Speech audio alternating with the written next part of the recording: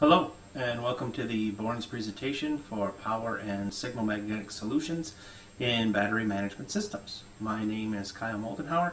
I'm the Product Applications Engineer for the Bourns Technical Marketing Group. Today we're going to be discussing BMS systems through a brief overview and then moving into power conversion magnetics and really some of the design challenges as it pertains to safety standards and isolation requirements. And then after that, I'll show you some of the latest Bourns products for low voltage isolated power and signal solutions to meet customer operation parameters.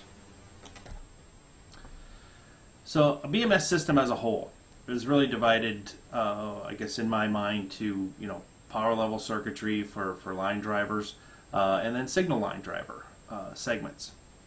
For either one or both of those levels, the red dotted line is depicting really the decision that the customer needs to make to ask themselves, where am I going to put isolation and safety into this whole BMS system?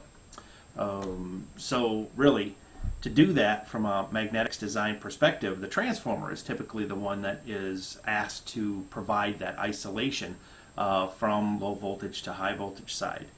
And so to do that, there's safety and isolation requirements that need to be met to get that done. So in order to design the transformer for the customer, we need to know some things first about it. First of which is, what is your peak working voltage, or really typically is the highest input voltage your circuit will see, with including or excluding any type of transient effects that you need to be included, either for, say, an open circuit or closed circuit condition, secondary in the circuitry. Depending on that state, your circuit may need to be considered for an over voltage category, which really could consist of increased distance needed per the standard, or something like a higher pot test voltage in the specifications. Then after that, we actually need the specific standard or standards that need to be met to fulfill your BMS system, and this can be from a number of test standard agencies, IEC, UL, VDE, CSA. There may be others. Those are the ones that we are familiar with at Bourns. And then the specific level of insulation that you are requiring, whether it be functional, which is really just the transformer needs to operate faithfully within the electronic circuitry, or if it is a reinforced situation where you need levels of protection for the user. This is where we start talking about galvanic isolation, really protecting the user from electric shock. Reinforced insulation gives 3 levels then of protection from the user. Then any other operating conditions that you may need. Maybe you have an altitude issue for above sea level, need to meet a particular pollution degree or the dirtiness of the environment the transformer needs to operate in, or any other specific test requirements that you might need to fulfill, say a partial discharge test or some sort of long-term reliability or environmental testing that you would need in addition to meeting the standard. Quick note in the bottom left part of the slide, to define distances used for standards. We talk about creepage and clearance quite often. Clearance being the distance between 2 points with air as the only thing in between. Then creepage would be the distance between those same 2 points, but measured along the surface or between those 2 points. A nod to topology. We get questions asked to us with, what kind of topology should we be using for BMS systems?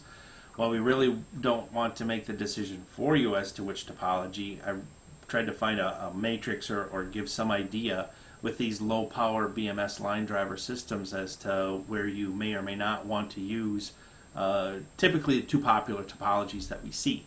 One being the types of flybacks that are available, and then the main part of what I'll be talking about in the next few slides, a push-pull type topology. So with that, Bourns has several solutions for BMS. We have our new HCT line, which is a push-pull power line driver, which can operate in unregulated or regulated system. environments, and then we've got a plethora of flyback solutions for transformers that way. And then we've got some solution for signal level as well, whether it be an SPI bus or CAN bus or whatever type of methodology you're using for communication in your BMS system. So the Bourns HCT line is a new line driver selection catalog readily available on the website from us. It's got a low profile with an extremely high creepage and clearance distance built into the structure, greater than 8 millimeters, as you can see by the slide, which complies with some of the most stringent standards that we could find for IEC, meeting reinforced insulation to a working voltage of 800 volts. The original design for the HCT line was to be coupled with the TI SN65XX line of chipsets from TI. And even though it was designed for TI, it can be used with any like push-pull line driver type situation from other IC manufacturers. The driver is also AEC-Q2 compliant, so it's automotive ready and capable, while also meeting all the standard EH&S requirements for ROHS and REACH, lead-free, halogen-free criteria, with an extended operating temperature range, and meeting really any and all standards for input and output voltage and power levels that are required for the line driver chipsets per their application notes.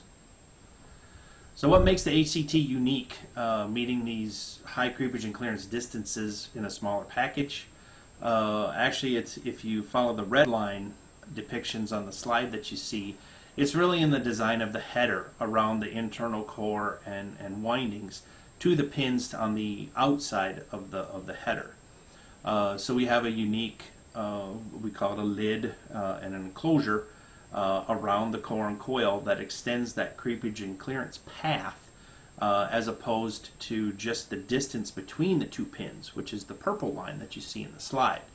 So in effect, the type of header is not the gating factor anymore for meeting creepage and clearance limits. It's really the pin spacing, that purple line. So for example, if we would want to meet a 10 millimeter creepage and clearance distance, we would simply choose to extend the header a little bit and to increase the distance between the two sets of pins that you see in the slide in front of you. A little bit about push-pull timing.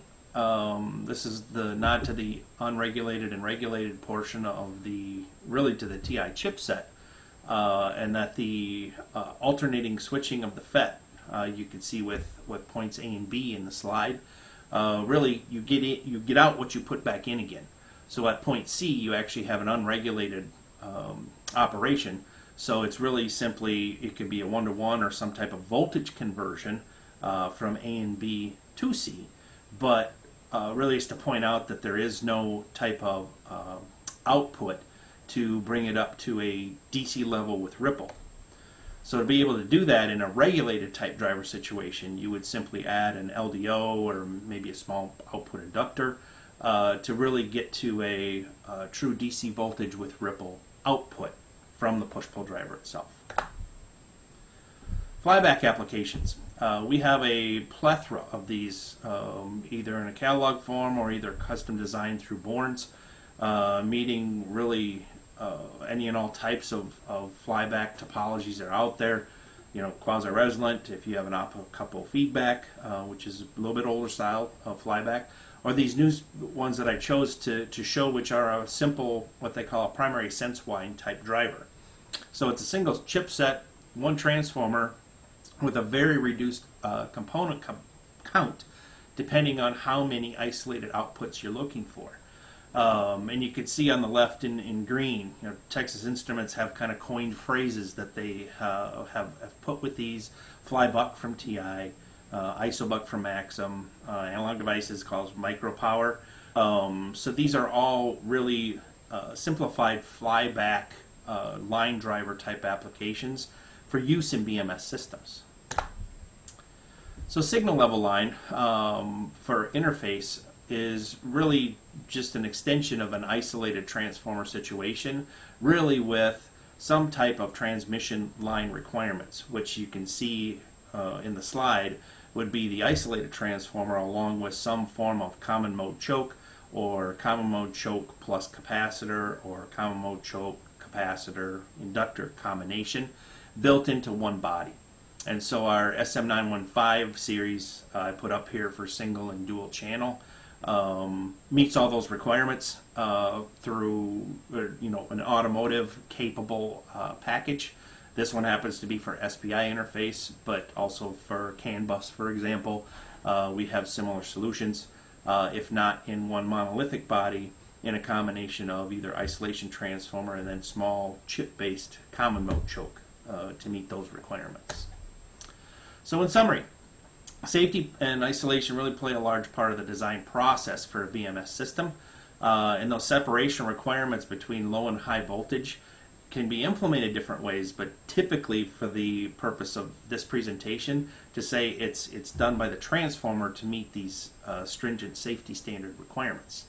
Topology selections affects what type of transformer we would be able to help you find in order to meet your needs. And Bourns builds really a multitude of solutions to meet performance and safety requirements, both for power level and signal level for BMS, for example, along with any custom type of design services you may need to meet any electrical and challenging requirements that aren't already part of our catalog system or readily available system.